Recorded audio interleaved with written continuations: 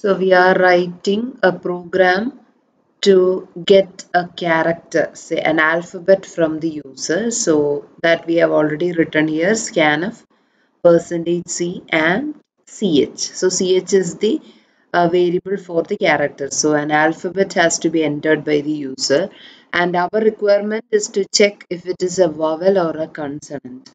Okay, and that we have to implement using switch. So switch various values we are checking for the variable, say character. So switch is ch. Okay, we give that, and within the bracket you give the different cases. And for ch to be vowel, we have different options. So 5 vowels are there: a, e, I, o, u. Similarly, small letters and capital letters, as they are treated differently, small letter a and capital A should be included separately in the options for vowel. So we have to give 10 cases: A, E, I, O, U small letters and A, E, I, O, U capital letters, because we learned it earlier. This is case sensitive, and ASCII value for capital letter and small letter for a particular alphabet is different. So small letter A and capital A will be taken differently. So say case A, next capital A, E,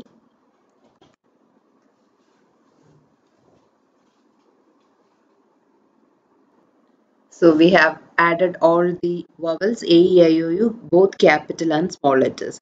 In earlier program, we gave break after each case, but here you know that all these are different options for vowels. So you need not give break, and here all the cases of vowels are included, and at the end you can give a common print, say printf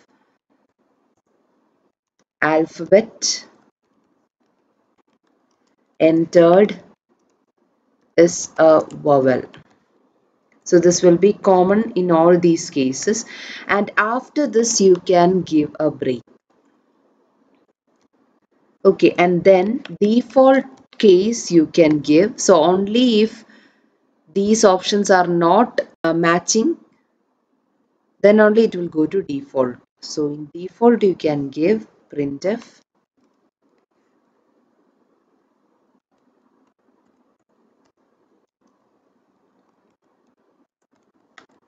alphabet entered is a consonant.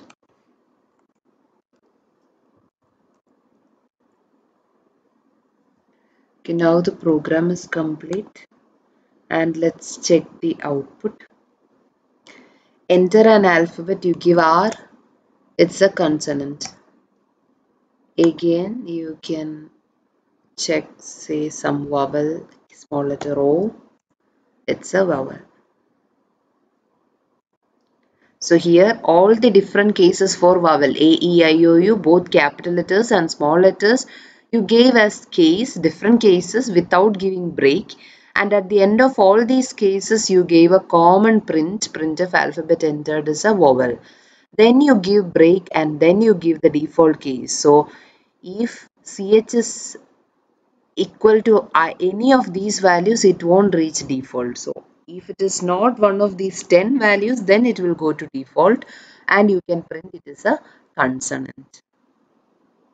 So this is a simple example of identifying whether a character entered, an alphabet entered is a vowel or a consonant, and we have written the program using switch.